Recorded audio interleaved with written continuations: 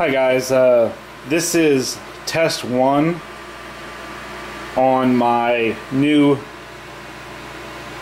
backup power system. It's strictly running on solar right now. I've shut the charger off, so solar is the only thing that's powering the batteries. It's fluctuating between 12.2 and 12.3 volts, and it is running this refrigerator freezer, and that's running strictly off the inverter. We've been going for 9 minutes 10 seconds, and we'll see how long we can go on just these two batteries. Well, the refrigerator freezer has now been running for an hour and almost 7 minutes, and we are at 12.2 volts. It's doing pretty good. It's only being charged by the solar panels outside and not the battery charger. So we'll see how long it can go. Well, it's now been 4 hours and 38 minutes, almost 39 minutes. The sun is going down, so my voltage is dropping from the solar panels, but it's still up there enough to run the refrigerator freezer.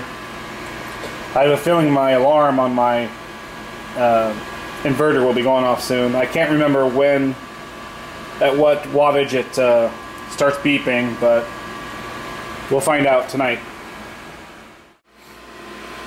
Well, 5 hours and 10 minutes now. My voltage is at 11.7. Still can't remember when that shuts off, that inverter shuts off, but we'll keep it going as long as I can.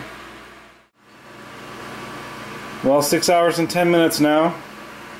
Still running. I think the volts are getting a little low here.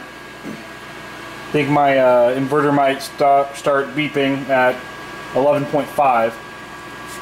The sun is completely down, so we're getting no charge from the solar panels. So we'll see how it goes. Alright, sorry this is so loud, but it has been almost 8.5 hours, and my power system been running the freezer. So it's at 11.6. Okay, let me shut it off here. And at least I know how long it'll run. That's actually pretty good. I was expecting a couple hours, maybe 3 hours.